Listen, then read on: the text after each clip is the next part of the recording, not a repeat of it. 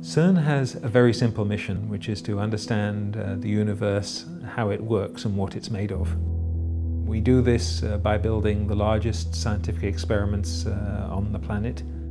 The LHC is a 27-kilometer ring, 100 meters underground, and we there collide beams of particles at just below the speed of light to recreate the conditions just after the Big Bang.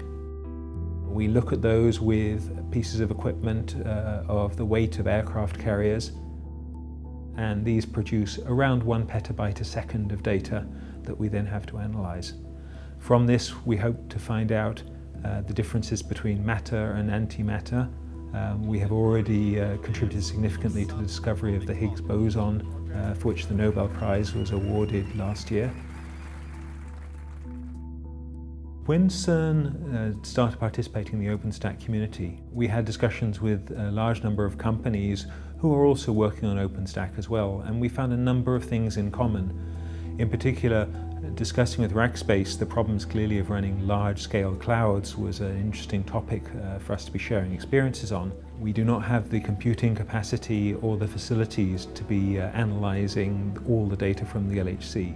CERN has been working with Rackspace in various areas of research, in particular trying to find ways in the early days of how we could run high geophysics code in public cloud resources.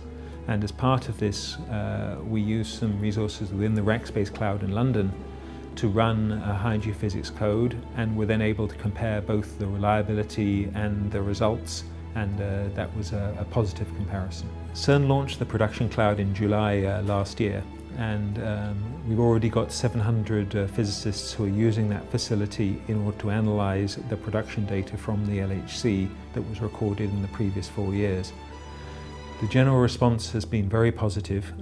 People are now getting resources in 15 minutes that used to take a week or months to be delivered. Federation for CERN is a critical requirement looking forward.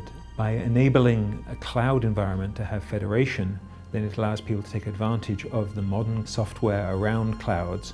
So we're funding a developer that sits at CERN who's contributed code into OpenStack. It's been accepted into Icehouse. So now we've got the basic fundamentals of federated identity.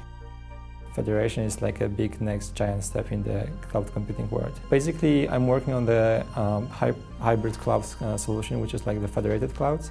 So the goal of the project is to design, develop and deploy actually the hybrid clouds, which will let users to use the multiple clouds with just single set of credentials. My team's been essentially setting the direction for that development effort, making sure that we're solving the right problems.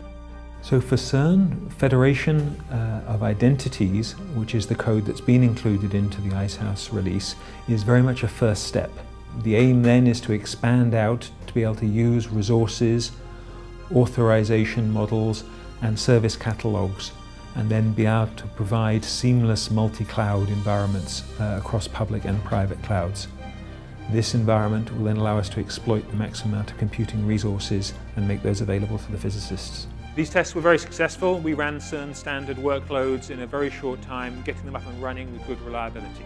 I think it's a very good example of how we take the extreme computing conditions of the LHC and work with commercial partners such as Rackspace under OpenLab to achieve concrete results and make those available for everyone.